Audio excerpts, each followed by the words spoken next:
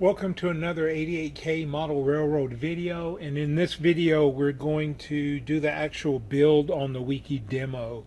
Now this layout build is going to be in three parts. We've got two parts here in this particular segment, and in part one we're going to spec the layout out, and then we're going to build a mock-up in the CAD system. Then in part two we're going to create a plan using AnyRail, create the wiring docs, and then utilize the WIO demo boards that were built in previous videos. Now there's going to be a gap in the videos themselves because I'm pressed on getting another job out, so I'm trying to throw this in real quick before I start it. And so you're going to see a gap between 1 and 2, and then maybe 3 as well. But I'm going to try to cover as much as I can today, and then get this first part out, and then maybe in a week or so, part 2, I'll be able to finish up. So now when it comes to the spec, I've already spec'd it out. That's with the information that you see in on the right side here. Now you can see there's two of what they call CVs, 1 and 2. Now Kato creates what they call variation sets, and these are different configuration of track that you can buy.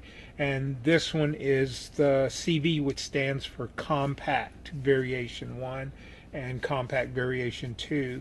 Now these are really small layout plans, and they're like, as you can see, they're like 150-degree radius, so it's really small, but it's good for us because we need something compact. And it's actually, you can see it's pretty close to the wiki demo plan itself. We'll have to make a few modifications in order to get the stations in, and what I've got is the Kato has these stations here. They're actually 2 in a box on either side of the track. It's kind of misleading. It looks like it's 4, but there's only 2. So I've got two of these kits. I can break them up and then create 4 individual stations. Now the stations are, it's kind of for aesthetics, but then there's also a point that it actually shows, because a station, you should have 3 sensors. One as it enters in the station, then the stop sensor, and then the exit sensor. Now Rocrails allows you via its software to only use 2, but ideally you want 3 in the station, and that way you can control a lot more. You get a lot more what they call resolution or feedback. Now we'll talk about this later, and that's about the sensors and the type of sensors. So you want 2 types: the one that identifies a location, and then the other one where it shows the occupancy. Now the occupancy means that, or the way it works is via current. So as a train sits on, or loco, or even a car that's drawing current sits on the track, then the system can identify that that track is occupied.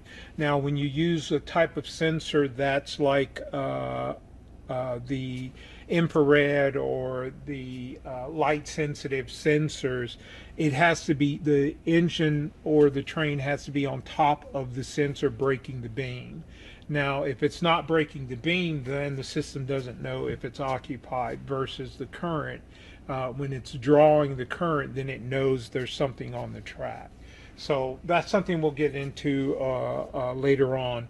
But for right now, we're going to look at the 2 sensors that is used in the wiki demo. So the next thing what we're going to do is the build up or the mock-up in the CAD system. So let's get to that. Okay, so here we are in Rhino. It's a CAD program, and I spec'd like I said in the previous video, I spec'd everything out, and I initially came up with the dimensions of 900 millimeters by 550. Now, you're going to see why I always spec things out and do it in CAD in order to get a really good idea of what's going on. So now the stations, in order to set up a station, you're going to have it's going to be a total of 248 millimeters, and it's made up of, or the track pieces is made up of two 62 millimeter pieces of track and one 148 or I'm sorry, 124 millimeter piece of track. So now when I lay that out, so what you see in the yellow, that's an actual station, and then now you see how much you have to split this layout in order to get it to fit. So if you were to, here, let me split it.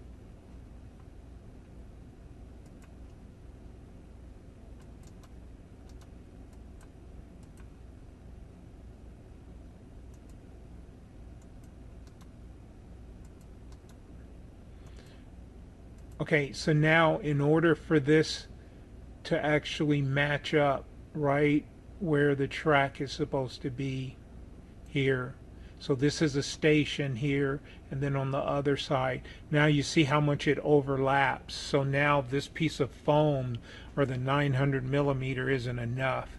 You actually need 1100, and here with the 1100 excuse me, it will then support the complete layout right here, and then we'll have the border. So now there's this right here in the center is 124 millimeters. So what we want is a sensor, then the track in the station, and then the sensor again, and then a piece of track for it to travel across. So this is what's ideal. So now let's shut this off here and pull up what we actually have going on.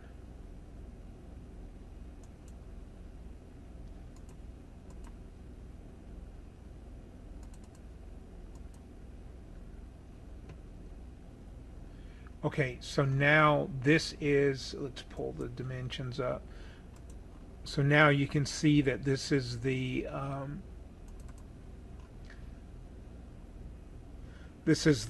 1100 by 550, and then now you can see it everything fits. Now let's look at, let's go here. Okay, so now what I've done is I've created the base for the foam itself, which is the 1 inch, and then I want this to be 2 inches riser. And the reason why is I want to be able to have the track here laid, and then have the wires come down here and then cover that, and then that makes it easier for us to put down all of the sensor wires. Then here I've got a little port or a tunnel, and it's to be able to run wires into this inner loop and wire the track and, you know, all the power and the sensors and everything. So now this pretty much covers everything in the mock-up, so I know that this will work and that these dimensions are really close.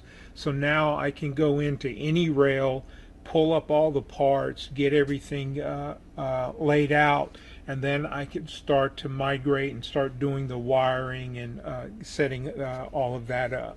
So now you can see that this is a 1-to-1 it's yeah, it's a 1-to-1, meaning that you can see that there's 1 square foot for this, the way it is represented in the tiles itself. So here, let's do this so you can get a real good idea, because sometimes looking at the computer can be misleading, so you need some reference. So this right here is a soda can. So now that gives you a little bit of reference to just how big the layout is or how small it is. And now we'll be able to cut the foam and then replicate this. So we have all of the dimensions, the height, and everything needed to replicate this layout.